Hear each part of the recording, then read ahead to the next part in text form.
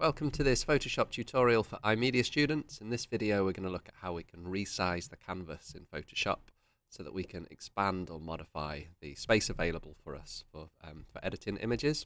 So I'm going to start with a picture that I found on Openverse, which is a search engine to try and find Creative Commons images. I'll copy this, and when you copy an image and press Ctrl N to make a new image, the size of the canvas is automatically the same size as the image that you have copied. So it's always worth copying before you try to create your canvas. And then when we paste with Ctrl V, you'll notice this particular image that I've used already has a border around the edge that you can see on here.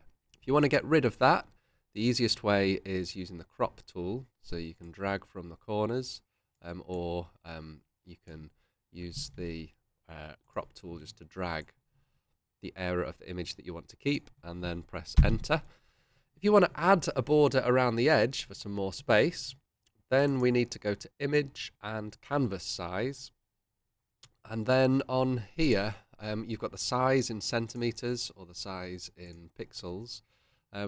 If I want to add a 1 centimeter border around all the way around the edge, I'll change it to centimeters, make it relative, so this is how much we're going to add or take away.